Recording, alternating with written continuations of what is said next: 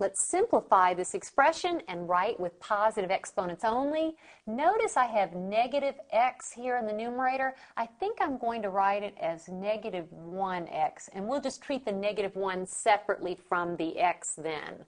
So first, I'll use a power of a product and a quotient, and every single factor in the numerator and denominator is raised to this power. So I'll have negative 1 raised to a power of negative 5.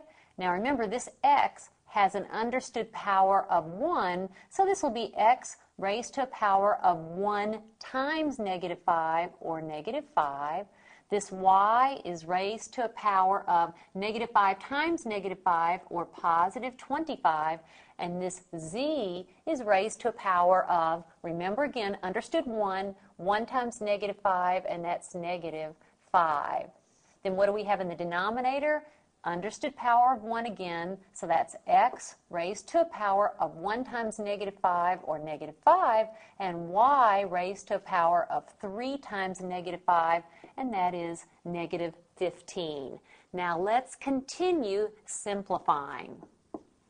I have this negative 1 raised to a power of negative 5. With constants, I like to go ahead and take care of the negative exponent. So I'm going to write this as 1 over, same exact base, the base doesn't change, the power just becomes a positive power when I move it into the denominator.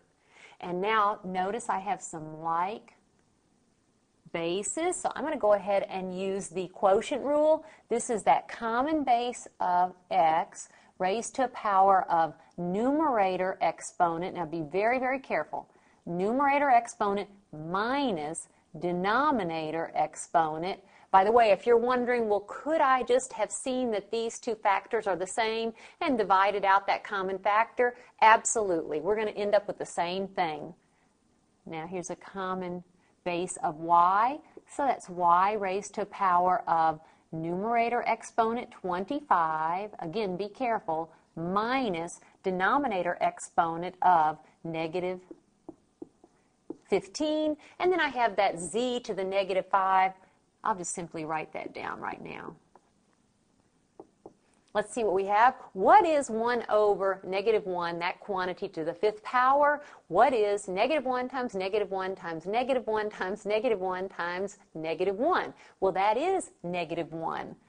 So right now, until we decide what we're going to do, we'll just write it like that. Here I have x raised to a power of negative 5 plus 5, that's 0, and y raised to a power of 25 plus 15, that's 40, and I have my z to a power of negative 5. And now let's write down our solution.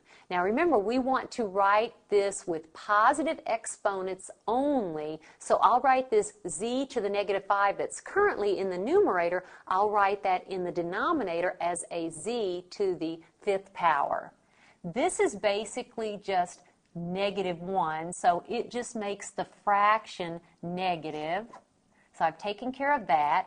X to the 0 power, remember, anything to the 0 power except 0 is 1, so that's 1 times all of these other factors, which would just be all of these other factors. I have y to the 40th that will remain in the numerator, and then I have that z to the negative 5, which becomes a z to the 5th in the denominator. Now notice nothing has disappeared. That's simply negative 1. If you prefer writing negative 1, that's fine. I just wrote it as negative. And here is my simplification.